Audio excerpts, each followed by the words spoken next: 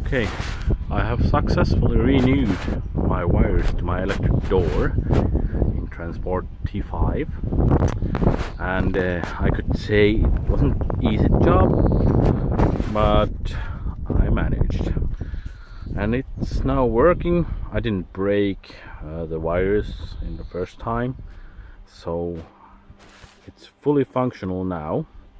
But there is one problem that I can, maybe it helps someone or some.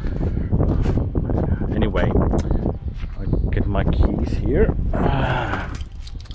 So I open my door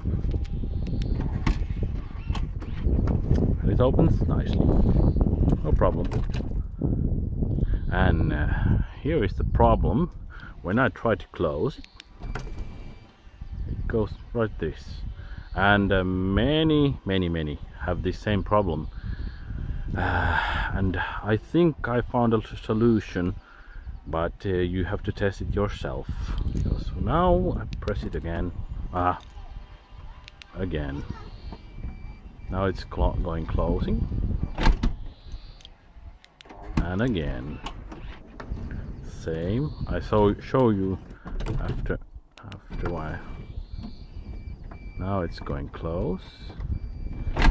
Now it's functioning. But the problem what I solved is, if you have an electric door, you have a sensor here,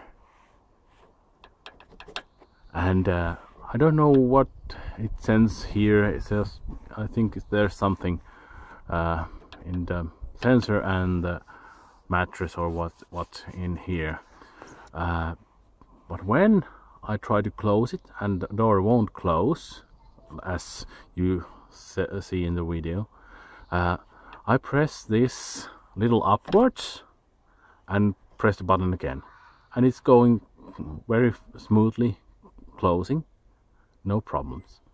Again, open and close, same problem. Again, pressing this sensor upwards a little bit and then pressing the button, and everything is okay. So I have this problem here, which I have to fix. I have to go to eBay or somewhere to get that sensor. It's so costly, but we'll see. Okay, I hope this helps someone, because someone, almost everybody with the electric door has this same problem. It door won't close. So try it out first. My focus is somewhere with my phone. Okay. Anyway, thanks for watching.